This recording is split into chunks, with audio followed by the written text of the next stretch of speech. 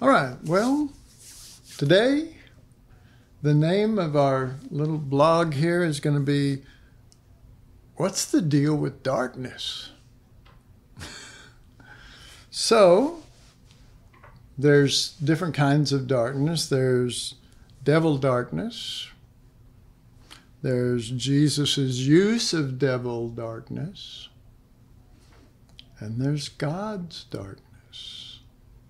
And so we're going to take a little trip through some of these scriptures and talk about it. But, when you talk about darkness, most people are at some time in their life were afraid of the dark, and whether there was actually any real danger or not, just being in the dark, or shall I say, being not in the light where you could see what's there, would cause fear. And fear is a huge part of the relationship of darkness and what it means and what it is. But if we're really going to understand darkness, we got to first see darkness in light of some of the scriptures that bring that forth. So let's start with Luke chapter 23. And I think in light of everyone's fears of darkness, or lack of light, these verses in Luke 23 are really, really sort of amazing as we take it apart and look. Usually we read them and we only see the terrible things that happened to Jesus, so it was all darkness. And so let's look at verse 44 through 48. Verse 44, and it was about the 6th hour, and there was a darkness over all the earth until the 9th hour, and the sun was darkened. And then it says in verse 46, and I'm skipping just a little part in that verse, and the veil of the temple was rent in the midst. And verse 46, and when Jesus had cried with a loud voice, he said, Father, into thy hands I commend my spirit. And having said thus, he gave up the ghost. Now when the centurion saw what was done, he glorified God, saying, Certainly this was a righteous man. And all the people that came together to that sight, beholding the things which were done, smote their breasts and returned. So this is not just darkness. This is the whole earth is covered in darkness, and that's scary. But it goes on to say that the sun is darkened. I mean, this thing's full of darkness, okay? And in that sense, you could say that this was Earth's darkest day. Earth's darkest day. But the question is, what happened and what happens in darkness? Okay?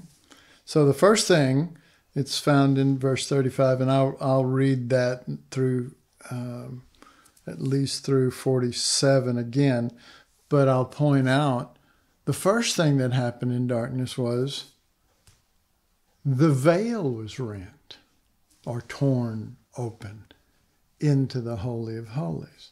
So it says, and the veil of the temple was rent in the midst, and when Jesus had cried with a loud voice, he said, Father, into thy hands I commend my spirit. And having thus said, he gave up the ghost. So if you look in Hebrews chapter 10, it says this is verses 19 through 21. Having therefore, brethren, boldness to enter into the holiest by the blood of Jesus and by a new and living way which he hath consecrated for us through the veil, that is to say, his flesh, and having an high priest over the house of God. So one of the greatest things ever happened in the greatest darkness. It happened in it. It didn't happen and chase, it didn't chase the darkness away and make everything light. It happened in the darkness. And so the veil is rent, which means the way is open. That's why I went to Hebrews 10, that there is boldness now to enter in when there was no way to enter in. And he says through a new and living way that he consecrated for us. And through the veil, that is to say his flesh, having a high priest over the house of God. Okay, the second thing that I noticed in the darkness, this was happening in the darkness, the earth shook. And of course, we're going, oh no, my earth is being shaken in darkness. Shake it in the light, but don't shake it in the darkness, because I'm afraid of the dark.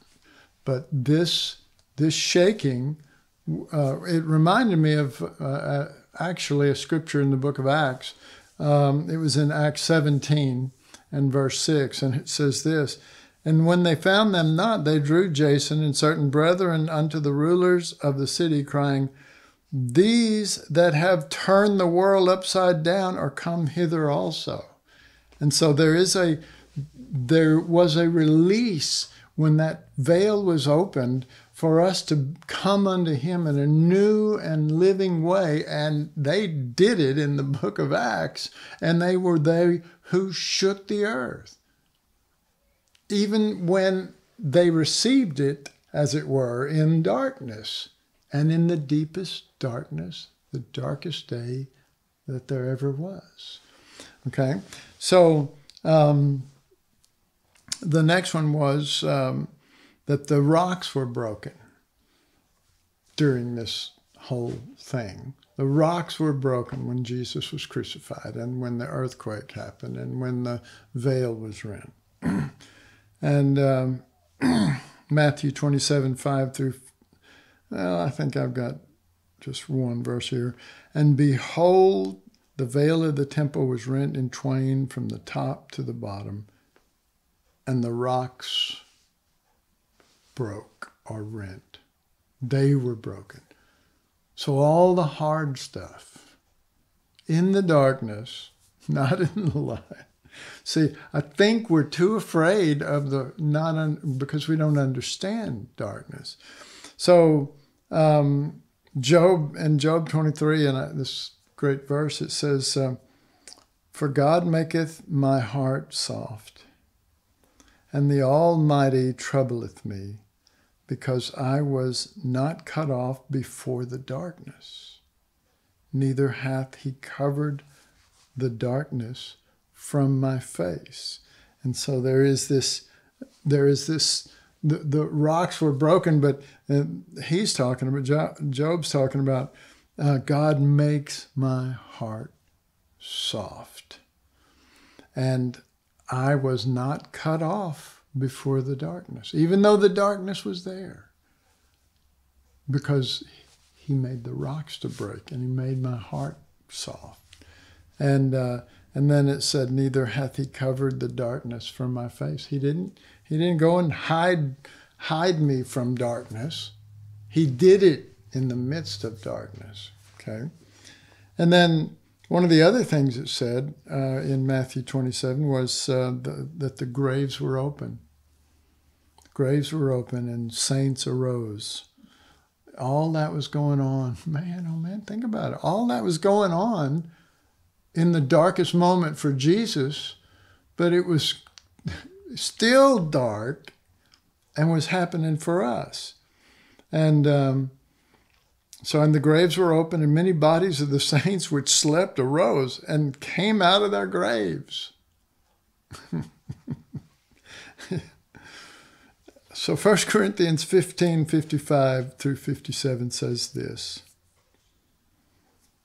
"O death, where is thy sting? O grave," they came out of their graves. "O grave, where's your victory? The sting of death is sin, and the strength of sin is the law. But thanks be to God, which giveth us the victory through our Lord Jesus Christ." So every ounce of this is coming in Jesus' death and in darkness, and in the again, it's hard for us to comprehend that the sun was darkened. It's hard for us to understand that the whole world was in darkness.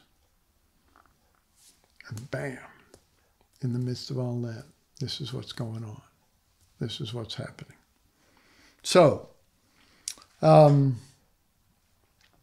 want to just read various scriptures now that has to do with darkness. This is out of Matthew 10, verse 26 through 27. Fear them not, therefore, this is Jesus speaking, for there's nothing covered that shall not be revealed, and hid that shall not be known. What I tell you in darkness, I mean, the main place he was speaking all this stuff from the cross was in darkness. That speak ye in light, and what you hear in the ear preach you upon the housetops. So, I mean, if nothing else, he's saying, I'm going to be speaking to you in darkness. He says, but you're going to get it, and you're going to speak it in light. Okay, well, that sounds good to me. I wrote down, these verses are a follow-up to the words on the cross. Here, Jesus speaks of what I tell you in darkness. What is he telling us in the darkness of the cross?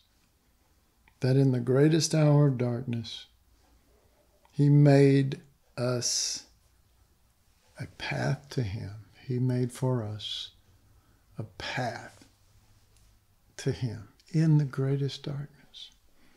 Okay, so I wrote, stop fearing the darkness, for it will bring us to the true light. Psalm 18, verse 9, he bowed the heavens also and came down, and darkness was under his feet. Okay, well, in other words, anything under his feet means he's the Lord of. So I put, where's the darkness located? It's under his feet. Psalm 18, verse 11, which I was just in Psalm 18, verse 9. Psalm 18, verse 11, he made darkness his secret place, his pavilion. Round about him were dark waters and thick clouds of the skies. So it's a secret place. It's not meant to be a scary place. It's the secret of the Lord. And it's his place of victory. All of those things start happening at his death, okay, and in that darkness. So I wanted to compare that verse with Matthew 4:16. The people which sat in darkness saw great light, and to them which sat in the region and shadow of death, light is sprung up. So only those that sit in darkness are going to see this great light. See, we start having faith when the light comes. But he's saying it's all prepared in the darkness. Only those who sit in darkness will see the greatest of this, the greatness of this light, which is darkness. All right. And then finally, Psalm 18, because that's where most of these scriptures have come from that I'm reading to you. Psalm 18, verse 28. For thou wilt light my candle. The Lord my God will enlighten my darkness. Okay. So the darkness shall be enlightened to be seen as darkness is. We thought the darkness would be that light would come and darkness would flee and be no more. But he says, the Lord my God will enlighten my darkness. I'm being enlightened by his darkness. So, but he added to that, but my candle must be lit if I am to see my darkness, his darkness. My candle has to be lit to understand the darkness. He shall enlighten my darkness. And so there's actually my desire to share sometime soon again. And the bad thing is I never keep track of stuff that I say I'd like to share again or da-da-da-da. So if anybody ever remembers me saying that, say, hey, why don't you do that one again? But anyway, there's another angle also of darkness that I'd like to share with you because it's precious. It's precious. So I'm just going to go back and read the three things that I talked about. I talked about the name of this is What's the Deal with Darkness? Number one, there's devil darkness.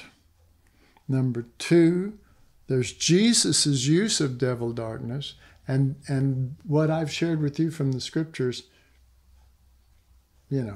would come closer to being Jesus's use of devil darkness. But then there's still three, God's darkness. His darkness was totally something that is of him. It's not of the devil. All darkness is not of the devil. Okay? So that's that. I'd like to pray with you now. And I'd like to ask the Holy Spirit to help us to not always assume that what we need is light to get rid of our fear of the darkness that we're in, but we need to be enlightened to this darkness. And that will take the Holy Spirit. It always does. He's faithful. He'll bring Jesus at his height, at his most self-giving, right there in the midst of all that darkness, and we'll be made free. That's where all the hard rocks, all the hard things are broken in us. That's where life starts coming out of its graves. That's where we start shaking the earth and all of this within that period of darkness. So let's pray.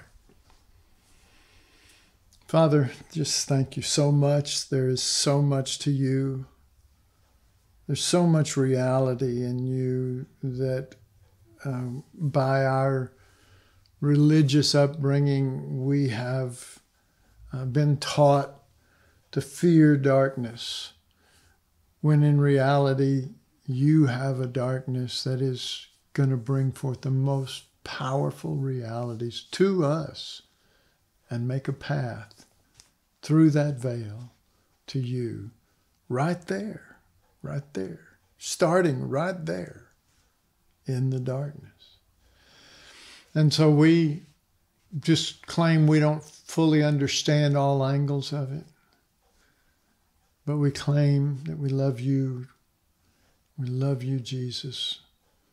We love you, Holy Spirit, and that you can soften our heart. You can bring us in. You can bring us into things that we never could have imagined. And in so doing, it just turns this world upside down. And we become as those, like was spoken of. These are they that have turned the world upside down. We want to be that for you, and by you, we do love you. And Father, for each one that's on with us today, just cover them and quicken them and bless them, Father, in their needs, not just their physical needs or their earthly needs, but their needs in growth in you. Water them and bless them and let them grow up in you. Father, for those that will listen to these things later, oh, may it be like a cup of refreshing water to them. May it be something that strikes a chord of reality, even in whatever darkness they might be going through. And may you get all the glory, Jesus. And Father, may you be glorified deeply and in satisfaction with your Son in these things. And may the Holy Spirit have wings to be released, to constantly go and bring back proof of the new creation and of that there is life out there in the midst of the dark ark. Until we are brought to Mount Ararat and we are able to depart from the ark and the dark into the gloriousness of the new creation as it is found in your Son, Father. We ask it in Jesus' name. Amen. Well, thank you, folks. Love you. Keep on loving Jesus. Keep Christ in the center. Amen. Bless you guys.